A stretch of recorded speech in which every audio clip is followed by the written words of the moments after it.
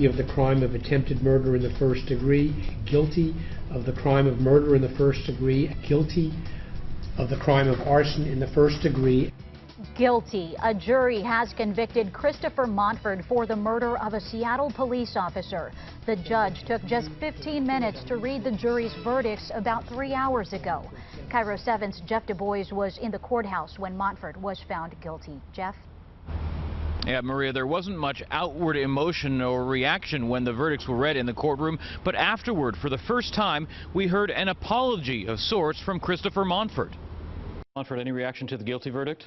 Christopher Monfort had no comment when he first left the courtroom, but as reporters followed him down the hallway, the newly convicted killer did say, "I'm sorry for the family's loss and the mother and the children." Just minutes before, we, the jury, find the defendant, Christopher Monfort, guilty of the crime of murder in the first degree as charged. Guilty on 4 of the 5 charges against him for the 2009 murder, including aggravated murder, which carries the possibility of the death penalty. Personally, I didn't think I'd feel this kind of emotion that I felt sitting in there when the verdicts were read, and it's just a relief. Ron Smith, the president of the Seattle Police Guild, spoke after the verdict. 5.5 years after the killing, he thanked the jury on behalf of every Seattle police officer. The wheels of justice move slowly, as some people say, and it doesn't matter how long it takes. Justice delayed is justice denied, and today we got justice.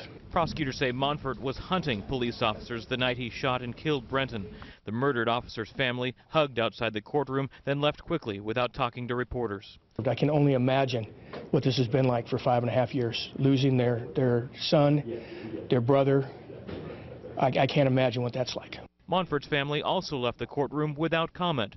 The penalty phase of the trial will begin a week from Tuesday and is expected to last several weeks. Notably missing from the courtroom today was Officer Britt Kelly, who was in the car when Officer Brenton was shot and killed in 2009. Her testimony during the trial likely played a key role in today's guilty verdicts. Coming up at 12:30, hear what the president of the Seattle Police Guild had to say about Monfort's insanity defense. Reporting live downtown, Jeff Du Bois, KIRO-7 Eyewitness News.